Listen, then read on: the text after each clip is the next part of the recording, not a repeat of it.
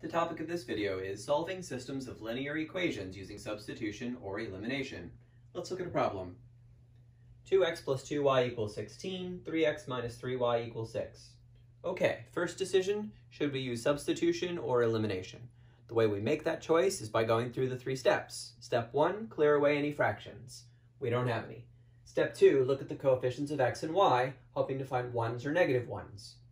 Coefficient here is positive 2, positive 2, positive 3, negative 3. Since we don't have any 1s or negative 1s, we won't use substitution. Instead, we will use elimination. All right, so how does elimination work? The goal of elimination is to create term opposites. You either want your x terms in both equations to be opposites, or your y terms in both equations to be opposites. And it's up to you which variable you want to try to create the opposites for. So let's just pick x for this particular problem. Right now our x terms are 2x and 3x. Clearly those are not opposites. The opposite of positive 2x would be negative 2x. So how are we going to make these into opposites? Well, one approach is to look at the number, the coefficient of the x on the bottom, and to also look at the number, the coefficient of the x on the top, and to use those numbers in a very smart way.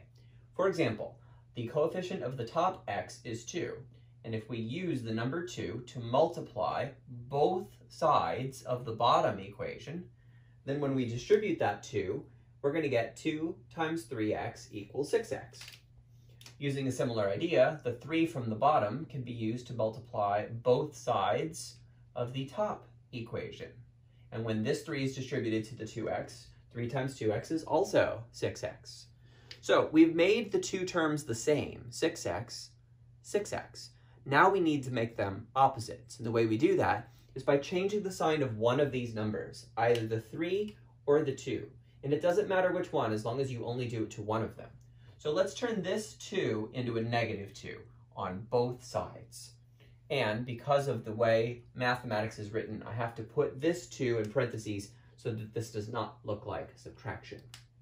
Okay, now we're going to do our multiplication. So we'll distribute here, and we'll get 6x plus 6y equals, we'll multiply here and get 48.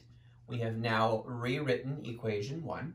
We'll distribute here. Negative 2 times 3x is negative 6x. Negative times negative is positive. 2 times 3y is 6y equals negative 2 times 6 is negative 12. And we have now rewritten equation 2 to be in our new form. And look what we've achieved. Our goal was to create opposites for x, and we have done so. In the top equation, the x term is positive 6x, and in the bottom equation, the x term is negative 6x. What happens when you add opposites?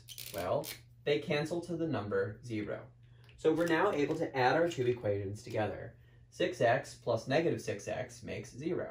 6y plus 6y makes 12y. And 48 plus negative 12, or 48 minus 12, is equal to 36. Now anything plus 0 is itself, so this 12y plus 0 is simply 12y, and we get 12y equals 36. Notice that we no longer have an x in our equation. This allows us to divide by 12 on both sides and solve for y, and we get the result y equals 3. Now this is not the end of the problem.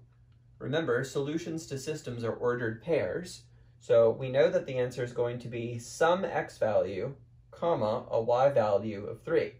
Now we just have to find what is that x value, which means we have to plug y equals 3 into one of the equations that we have in our solution. And we have many to choose from. It can be the original equation 1, which was this 2x plus 2y equals 16. Original equation 2, which was 3x minus 3y equals 6. Our modified equation 1, or our modified equation 2. Pretty much any equation that still has x and y in it from this problem. Now, which one should we plug into?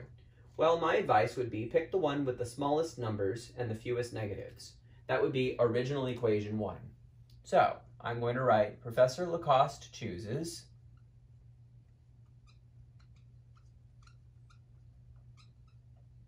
to plug y equals 3 into 2x plus 2y equals 16.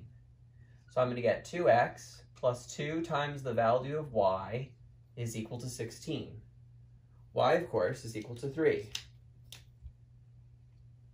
So now we have 2x plus 6 equals 16. Subtracting 6 on both sides gives us 2x equals 10, and dividing by 2 on both sides gives us x equals 5. So we now have our completed solution. It's the ordered pair, 5, 3. But we have to check it and make sure it's a correct answer.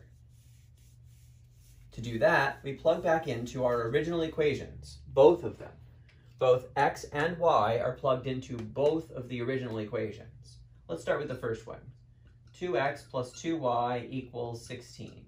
So we get 2 times the value of x plus 2 times the value of y equals 16. The value of x is 5. The value of y is 3. And so we get 2 times 5, 10, plus 2 times 3, 6, equals 16. Does 10 plus 6 equal 16? Yes, it does. So this point satisfies the first equation. But does it also satisfy the second? 3x minus 3y equals 6. 3 times the value of x minus 3 times the value of y equals 6. Well, again, x is 5, y is 3. And so we get 3 times 5, 15, minus 3 times 3, 9, equals 6. Does 15 minus 9 equal 6? Yes. Therefore, that proves that our answer is correct. We have solved this system of equations using the elimination method.